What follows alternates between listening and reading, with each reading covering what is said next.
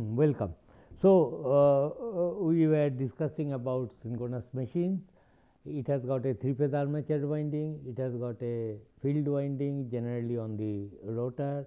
Through slip ring and brushes, you feed DC current, direct current to the field winding to establish the flux, and in the 3-phase armature winding, it is also called armature winding. It induces voltage, then it is the 3-phase armature winding which handles the main power. And henceforth, what I will assume, this is the stator 3-phase winding and this is the field winding, and you are passing some exciting current whose value will be in my control. And this machine, as I was telling last time, that will be connected to supply. Yes, I will not even write S, B, S, C, S, and this is the rotor field, and it will be moving like that, and so on. But if these 3 terminals are connected to the bus, these voltages, line voltages is fixed, and if this 3-phase armature winding carries balanced 3-phase current, then also I know it will produce a rotating magnetic field, is not, if these windings carry balanced 3-phase current, and everything is now in place. This is the stator field which will be moving with a speed, and everything of frequency f. This speed is synchronous speed, 2 f by p, etc. Therefore, both the fields, this field as well as this field, they will be moving with synchronous speed ns. So, machine will be able to develop torque, and machine is said to be synchronized with the bus. This is bus that is there. So, we will be handling this problem. Now, the question is whether it is acting as a motor, generator, these things I will tell subsequently. Now, before that, how to model this synchronous machine? In case of induction motor, I told you this exciting current which creates the magnetic field is drawn from the 3-phase supply itself, that is a singly excited machine. However, in synchronous machine, the flux is established primarily by this DC current, which is a separate source. So, it does not put any burden to the bus, and we will see that this is one of the very important virtues of synchronous machine. You can operate it at various power factors by adjusting perhaps the field current of the machine, we will see. In synchronous machine, you cannot do anything. The exciting current is drawn from the bus itself, that is all, magnetizing current, and magnetizing current causes lower power factor, particularly at lighter load conditions. Now, I will now try to understand about the induced voltage in the synchronous machine. See, you first consider, I want to know how these are the stator coil of the machine A, B and C, each of n turns, okay, and you have this field winding. I will just indicate like that, and it is moving with a speed, say omega. What is omega? Omega is 2 pi ns. What is ns? Is the synchronous speed 2 f by p, so much of RPS, is not? So, I will run this with the help of a prime mover here. it may be steam turbine, diesel engine, or maybe a DC motor in your lab. Anyway, so this is omega. Now, this flux will be moving, and let us assume that these things, nothing is connected here. I want to examine. So, what will be the induced voltage? Induced voltage per phase, which I called EF, it will be, this result is known, √2 pi f flux per pole kW into n. This will be the, and at what frequency? F equal to P ns by 2. At that frequency, this voltage is induced. How did I get this voltage? I got this expression of the voltage, which is RMS voltages, by telling that your B distribution is sinusoidal. Who makes it sinusoidal? Distribution of the coil. If you neglect harmonic, so some B max sin theta is there. Then if you move a coil, a single coil is like this. With respect to this, suppose this coil is moving with a velocity v meter per second, then BLV, VLV, it is a coil, single coil, 2 BLV. From that we got ultimately this expression of the voltage. Therefore, if this is B, nature of the voltage will be also like this, 2 BLV. Whatever is the B distribution, this is the space angle theta, it will be like that. Now, I will in this case of synchronous machine, I will also try to look at this equation from another point of view. That is, I will try to find out or rather apply the Faraday's law of electromagnetic induction, that is n d phi dt I will do. Of course, I will get same expression, and why I will do it, it will be clear. Also, it is necessary to know that okay, I could get the same expression, at least think in that way, that this expression was obtained from 2 BLV. Then I calculated the RMS values in my earlier lectures. If you see in the induction motor, I dependent on this one. So, B or E induced voltage, they are one and the same thing. So far as the nature of the plot is concerned, variation of them with respect to time is concerned. Now, what I will do is, I will go by Faraday's law, that is induced voltage I also knew it is equal to minus n d phi dt. So, I start with B, I will calculate what is the flux linkage with the coil at a given time t, and I will differentiate it, take negative of that to get the instantaneous value of the induced voltage across the coil. What is this coil? This coil is like this, you recall. This is the start, this is the finish of the coil. This is pi, is not? And suppose the relative speed between them is v. Now, I will try to use this formula. This is necessary to understand, and also it will give you another alternative way to calculate the induced voltage in a coil. So, I set the problem like this. This is suppose your B distribution, fine.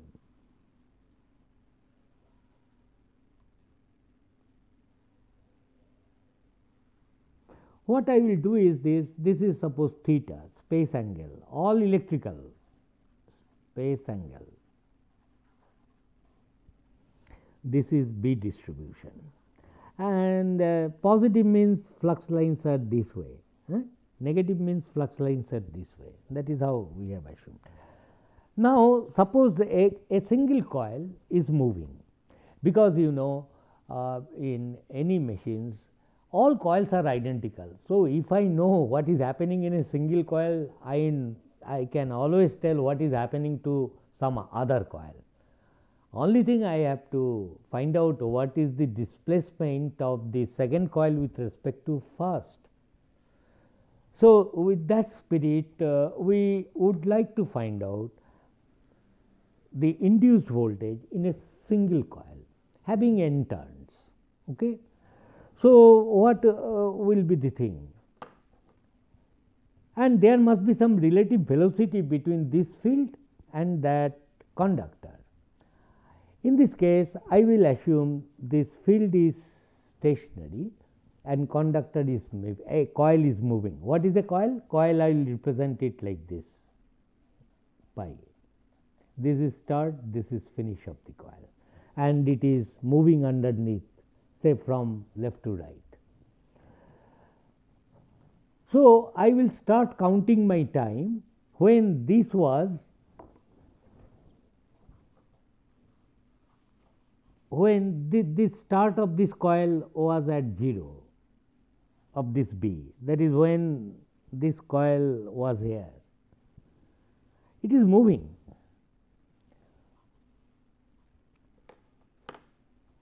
Let us start counting time from there, and let the speed in radian per second of the rotor be relative speed be omega. Therefore, at any instant of time, this coil, first let us do like this. Let us, I will take another page. So, I am telling this coil is here now. This is start, this is finish.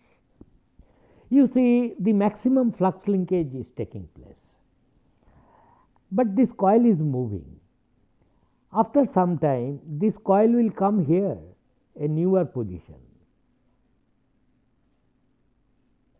This is the second position. It is not here now. Then you can see the total flux crossing this coil now has decreased, because there is a negative portion of flux lines. It goes like this. Then when it will it further moves, it comes here, peak here. Then what will be the flux linkage? 0. And once again, if it moves further, flux linkage will be on the negative side. Therefore, with time, the flux crossing the plane of the coil is a time varying quantity, and the induced voltage will be changing like this. Okay. So, what we are planning to do is this: at any instant of time. So, I am drawing this once again, and it is better I draw it. It is like this. Suppose the coil is any arbitrary position here and here, start and finish, which I have started counting time when S was here. This axis is B here. Therefore, this angle must be omega t, some time has elapsed, and let us assume full pitched coil. This is pi, and this axis is theta. These poles are there. So, the coil, relative speed of this coil is omega. Omega can be related with V, as we know. So, anyway, this is the thing. What is the flux linkage with the coil? So, what I will do? This area minus this area, I mean I have to do. Therefore, I am flux linkage, I write it flux linkage at any time t,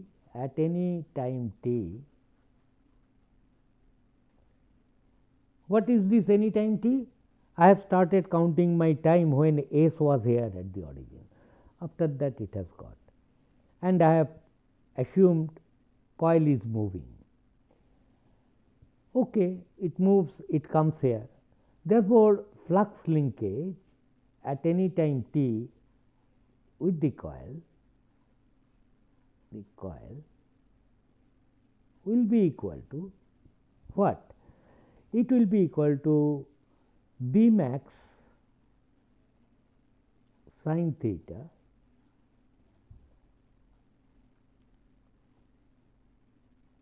at any theta. Consider d theta here, etc. This we have done, d theta.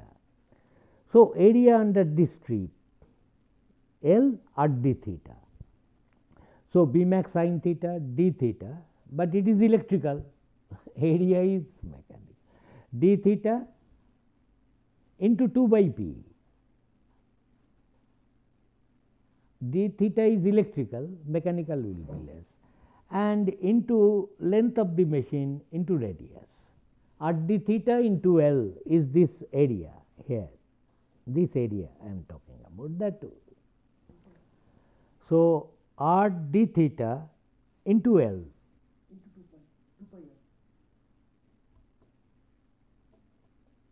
no, this is r d theta, this is r d theta into L. So, L is the length of the machine, this is L. We know that, I will go first. So, this is like this, and this is the flux linkage with a single turn coil. It is like this, B max sin theta.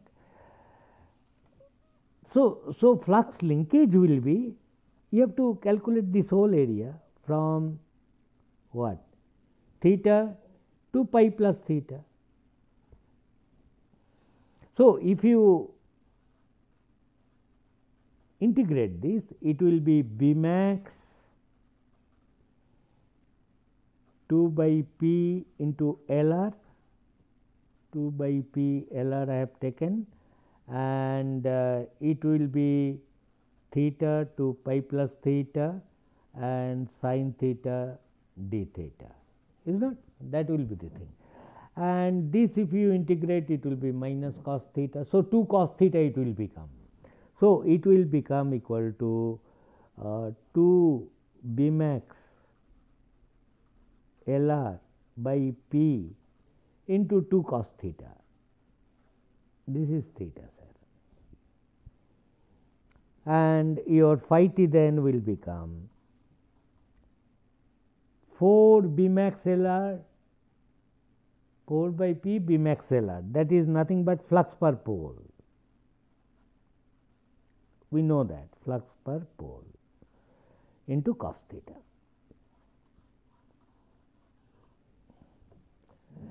Therefore, induced, I mean not induced voltage, the flux linkage with a single coil at any given time, and this theta is nothing but omega t, is phi cos omega t. What is this phi? Phi is the flux per pole. Should I write a capital phi like this, so that with this phi is there, this is phi, not phi max in a transformer. Therefore, flux linkage at a given time is becoming this phi cos omega t. Once I get that, then I will apply the Faraday's law, that is induced voltage in the coil, start finish, potential of S with respect to F will be minus number of turns of the coil, if it is not a single turn coil, N d phi dt. And if you do this minus N this phi, and this will become omega sin omega t, there will be a negative sign, is not, cos I am differentiating. So, this will become plus here, and that is it. This will be the induced voltage, time varying sinusoidal voltage, nicely it will come, and the RMS value of this will be nothing but n phi omega by root 2, and this will be equal to root 2, and mind you, if this is for a single turn coil, I have taken root 2 pi f flux per pole N, single turn.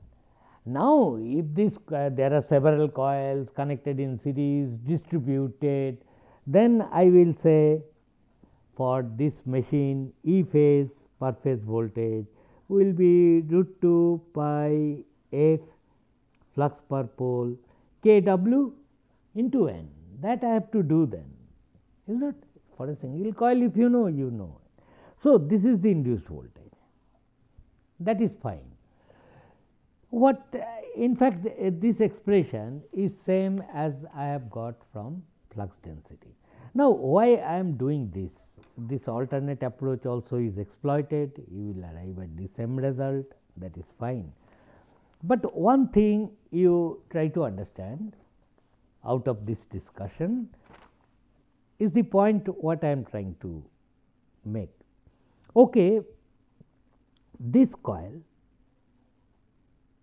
at omega t equal to 0, maximum flux linkage takes place, and or rather I will just straight away go here. This is suppose your flux linkage was cos theta, na? Phi t was cos theta, this phi t. So, this was my B I started with, and phi t I got flux linkage term, I got some flux per pole cos omega t. So, it was flux per pole, flux linkage if you sketch, it was like this.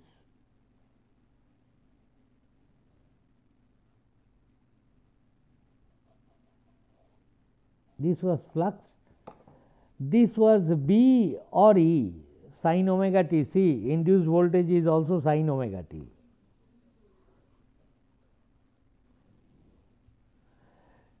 B or E are same, BLV, that is why people prefer B. So, this red one is the flux linkage, and physically also it will be understood at t equal to 0, then the coil is here, flux linkage is maximum, that is what. This ordinate red curve ordinate gives you flux linkage. When omega t is equal to 90 degree, it is 0, because coil will be here, as many positive lines of force goes, as many, so many negative goes, 0 and so on. Therefore, you can easily see that this phi and E can be expressed in terms of phasor with a 90 degree phase displacement. This is phi t, and this together, these two. What is the conclusion? Conclusion is this: phi t is leading induced voltage, phi, this phasor phi leads induced voltage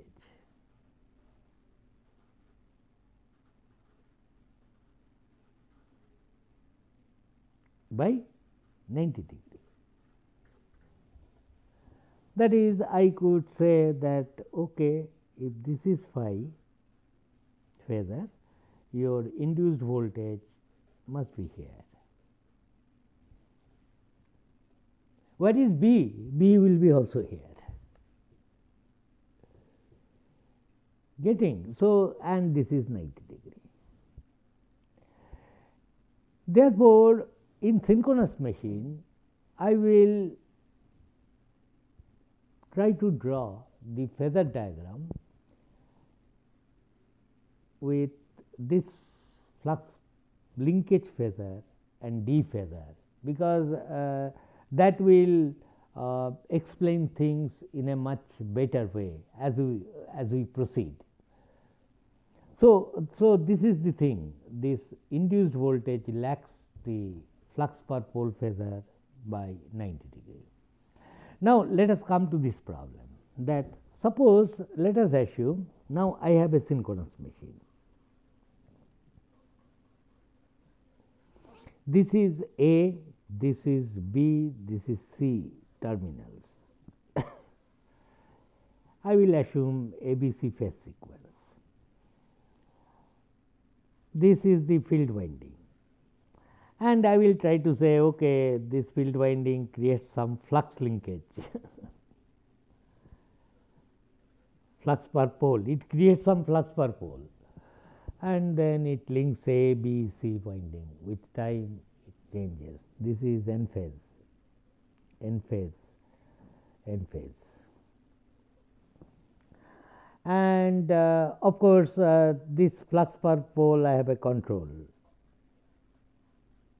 Some DC voltage is there, I will adjust this to adjust the field current, hence to adjust the flux per pole. That is what I will do. So, it is like this, and suppose these terminals are open circuited, nothing is connected here, nothing is connected now. Or you put it like this, put a switch, this switch is open, it is like that. I will connect a voltmeter here, it is a per phase voltage. Now, if you increase this value, and IF I can change by controlling the field rheostat in this circuit, and if field current is 0, you do not expect any voltage, because no flux per pole, because induced voltage per phase is root 2 pi f. Where is the prime mover speed? P ns by 2, that ns is the prime mover speed, root 2 pi f flux per pole kW into N phase is the thing. And this phi, I will assume linearity, one important assumption I am making, assume linearity.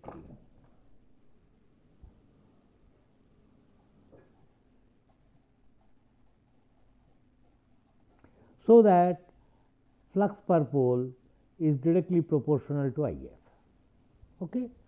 And this is the thing. Therefore,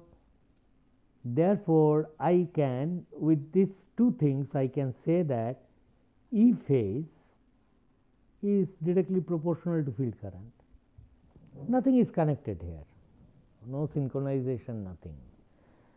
A synchronous machine, I am driving it by a prime mover, say this way, at a speed, synchronous speed, so that 50 hertz, say if it is a 2-pole machine, I must run it at 3000 rpm to generate 50 hertz. If it is a 6-pole machine generator, I must run it at 1000 rpm to generate 50 hertz, and so on. Therefore, it will go and this voltage will be induced. And in the phasor diagram, I will say this is your flux per pole. Sometimes people write F produced by field current. I think those things will not bother you much. I can write it phi F. This is phi F. And the induced voltage is here, E phase, and this angle is 90 degree. And both of them are moving with omega speed, because synchronous machine will only work when it runs with speed omega. So, this is time phasors. This phi f is also is MF, MMF. MMF and flux are in phase. Mind you, B and phi are not in phase. B is here, flux density phasor. Flux linkage is here. So, this is either field MMF or phi f, flux per pole, and induced voltage will be lagging this by 90 degree. This angle is 90 degree. And this is called open circuit phasor diagram. Why open circuit? Nothing is connected here. Open circuit phasor diagram. What is open circuit phasor diagram? Run this machine, it is running as a generator. With the help of a prime mover, I run it, excite the field winding to create phi f, and this is what it happens. And when this phi and if is constant, means phi f and if is equal to constant because of linearity. Okay, we will continue with this. Thank you.